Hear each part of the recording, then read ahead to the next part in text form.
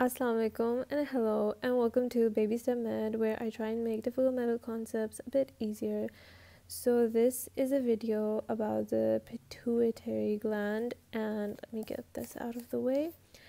And I'm going to be explaining a little bit about the anatomy and then the development. If you want to skip ahead, you can go to the development. But let's get started.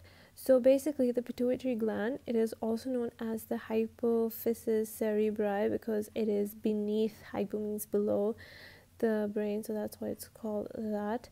It is the master endocrine gland, and its location is in the sella turcica of the sphenoid bone, and it is small and oval like this, and it is attached to the brain via the infundibulum. And it has two lobes. It has an anterior lobe and it has a posterior lobe, and the anterior lobe is also divided into two further parts, the pars distalis and the pars intermedia.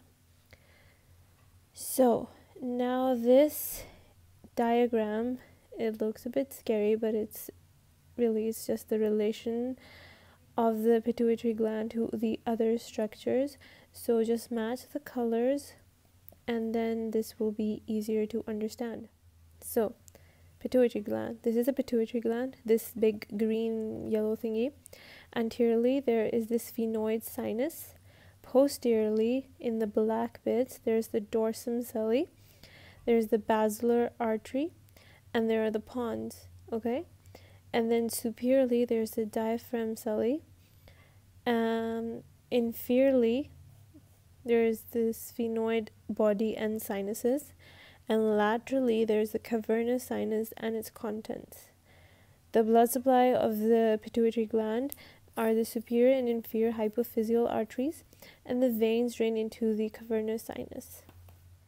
Okay, so now we're going to talk about the pituitary gland's development, the embryology. So it develops from two sources.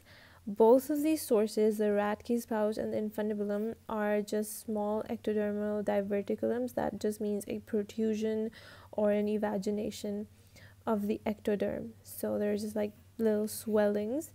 The Rathke's pouch grows superiorly from the roof of the stomadeum, so superiorly and roof, and then fundibulum grows inferiorly from the floor of the diencephalon. Okay, and about at the second month, the Rathke's pouch comes into contact with the floor of the infundibulum, the floor of the diencephalon, basically the infundibulum. And now the Rathke's pouch is now a vesicle that flattens itself around the anterior, so the anterior and lateral parts of the infundibulum. So does that make sense? It just grows and then it comes into contact with this, and it wraps itself around, it flattens itself around the infundibulum on the anterior and lateral parts. So now the vesicle, as you can see, it has the vesicle's anterior, posterior, and upper parts form different things, and I'm just gonna tell you about them.